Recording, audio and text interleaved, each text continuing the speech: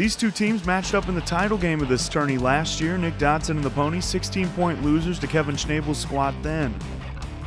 13-10 off the defensive board, Ron Edwards finds Dodson for the lay-in, 15-10 Metea.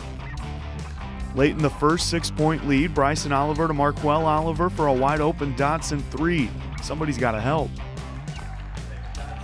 Second quarter, 37-34, Nick Klepper to Justin Kuhn. The senior drives unabated, lefty finger roll good to go.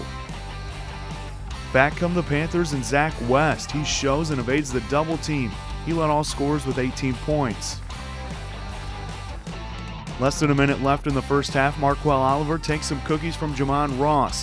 His bucket gives us our halftime score, 43-38. To the third, Metea still up 5. Great passing might be why. Bryson Oliver and Dodson set up Mark Conkle, 49-42. Now 51-46, Joe Hennessy handling the ball and the PR campaign for forwards who can dribble. He cuts it to 3.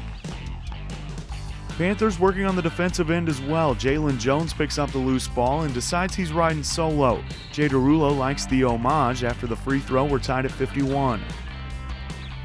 To the fourth, 58-56 Panthers, Bryson Oliver grabs a board. His shot won't go, but Conkle there to help out. He had 14, 58 aside. That's the score here out of the timeout. Oliver plus Oliver equals 2. Bryson to Marquel for the lead. Then Marquel scores again on the old school double pump. Stangs up 4. Metea would put this one away at the line. Kuhn does the honors here. He finished with 11. Mustangs third at Wheaton South. York tourney champs. If we play like we've played today, I thought we played great team defense, great team offense, all-around games. The guards are just doing a great job of feeding me and getting me in the right positions. I'm doing the easy part with the finishes, but they're giving me great looks.